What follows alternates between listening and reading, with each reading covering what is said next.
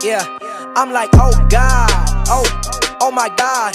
Bitch, I run the game, y'all just commentate from the side. I'm like, hey, what's going on, guys? Sprack Games here, bringing you a 3-step tutorial on how to get better at Black Ops 3 Zombies. If you guys enjoyed this video, please like and subscribe.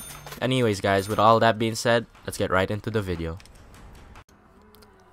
Step number 1 is to learn the maps. If you guys don't have any DLC maps, then you guys have to stick with Shadows of Evil. But if you guys do, I suggest playing the Giant.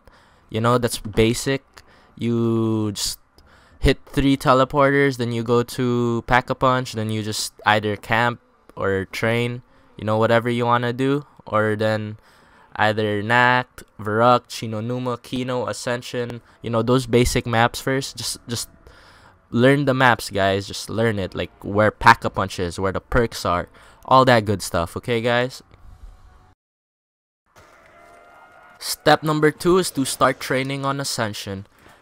This part of Ascension, this is such an open area. You can just keep running around in circles and the zombies are just gonna be at your back, and you can just turn on them and just shoot at them like that.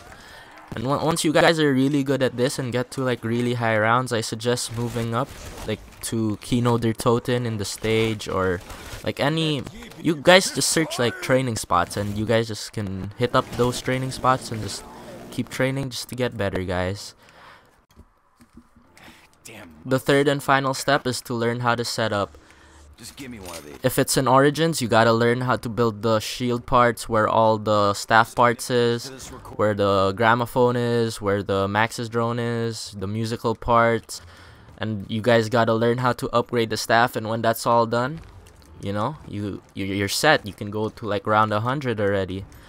And like if it's like what, like the Ryzen Drac, you gotta know how to build the bows. And once you upgrade the bows, you're all set. OP, you know. And all the like Shadows of Evil, how to do the rituals, how to get to the Pack-a-Punch area. And once you guys know all of those stuff, you guys are gonna be such good zombies players. Trust me, you guys are gonna get to round 50 easy. Especially once you're set up, you guys just stay in, like, have a strategy whether you're gonna camp or train in a certain area, you know. And you guys just are a better zombies player now. Anyways, guys, if you enjoyed this video, please leave a like and subscribe.